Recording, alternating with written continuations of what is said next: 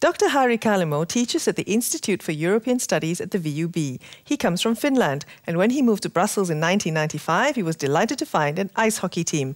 Since then, the only rink in Brussels is closed, and he now plays in Leuven.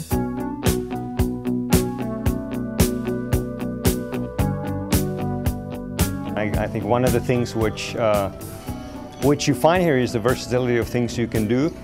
And as a Finn, of course, I play, for example, ice hockey, and it was a surprise to us that when we came here that there was an ice hockey rink and there was actually a team. Don't try turning tables instead.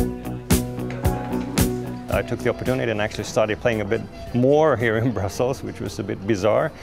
But that just shows you it's a city which has, let's say, options and alternatives.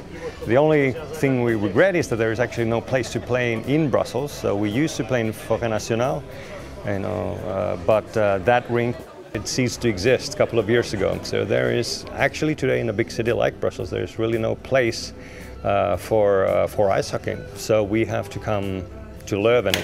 There we go. All set.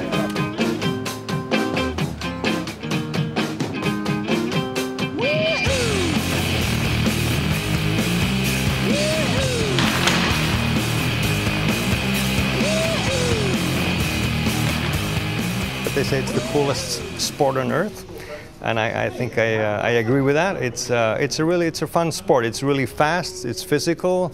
You got to be quick, but you got to be strong. You got to have good vision, quick hands, and I mean, compared to going to jogging, you really you just lose the sense of time.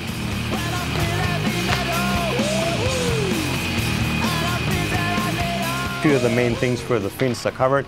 The thing that's still a bit difficult is to get a place where you can swim with the hole in the ice. I guess you could make a hole in the pond in Leuven Park, but I don't know how the authorities would take that.